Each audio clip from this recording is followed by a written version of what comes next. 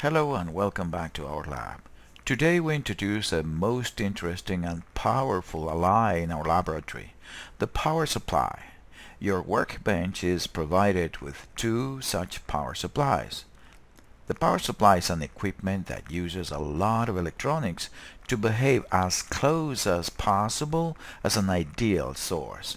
An ideal source, you ask? You mean an ideal voltage source, right? No, because this power supply can work within a certain limits, either as a voltage source or as a current source. Let me elucidate. The power supply on our workbench is actually three sources, two adjustable ones, the left and the right one, and a fixed source in the middle that we will use in the future. Today we focus ourselves on the adjustable sources. For that, let's target the source on the left. Associated with that left source, there is one display that reads volts and amps, a power button, two terminals, a red and a black one, and three control knobs. To set the voltage limit, we use two knobs, the coarse control to bring the value in the vicinity of the target voltage, and then the fine control to zero in on the actual voltage that we want. To set the current limit, there is only one knob. Let's consider its use as a 5 volt voltage source as long as the current does not exceed 1 amp. First, power on the power supply with this global rocker switch, while keeping the actual source on the left off with this button so that we have a reading for setting purposes, but the circuit connected to the terminals is not powered yet. With the two voltage control knobs, set the voltage as per the display up to 5 volts, and then with the current knob and again checking the display, set the current limit to 1 amp. Done. The power supply will behave now as close as possible to an ideal 5 volt source. Well, as long as the current does not exceed 1 amp or whatever other value you have chosen as your current limit. A natural question is, what happens if the circuit tries to drain more than 1 amp out of this 5 volt source? Does it shut itself down? No, it does not. It does something radical.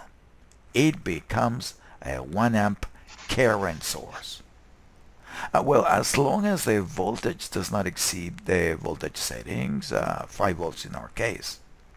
So we can see the power supply as either a voltage source with a current limit or as a current source with a voltage limit. This deserves some additional explanation, right? Let's go into graphics. Here is a voltage versus current plot. An ideal 5 volts voltage source would have this perfectly horizontal and infinite linear characteristic. See? At any current, the voltage is always 5 volts. And here is the voltage versus current plot of an ideal 1 amp current source. Its current is 1 amp at any voltage value. Finally, here is the plot corresponding to our power supply adjusted for 5 volts and 1 amp. The voltage is 5 volts as long as the current does not exceed 1 amp. Or the current will be 1 amp as long as the voltage does not exceed 5 volts. That means that the point of operation of the power supply will always be on the semi-square in the figure in red, either on the top when it's a voltage source or on the left side as a current source. Let's make sure that this was understood with a numerical example. If we connect a 1 ohm resistor to the power supply and we set the voltage to 5 volts and the current to 1 amp, what is the actual current and the actual voltage across a resistor? That is the question. You may pause the video and meditate about this and come up with an answer. 1 ohm resistor, the power supply set for 5 volts 1 amp. What is the actual voltage? And what is the actual current and the power supply? Another resistor, of course, because it's the same.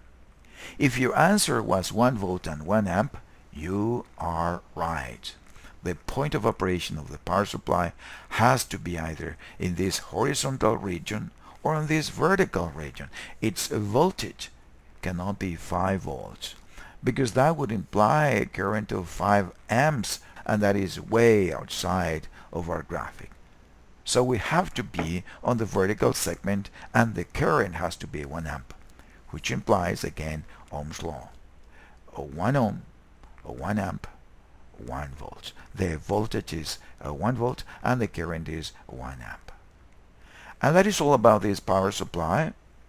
Good luck with your experiment, and I see you in 2 weeks.